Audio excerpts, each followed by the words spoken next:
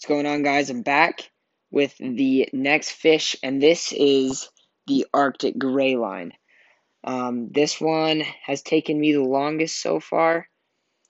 I definitely could have done a little bit better on the scales, but the camera doesn't really do it justice that much either. Looks better from out here, but there's just a lot of detail in this. All in here, like the fins were. I did the fins first, then the head. Lots of detail everywhere. This drawing took probably 5 hours, I'm gonna say. So yeah, it's very cool. One of my favorites so far. See you guys with the next one.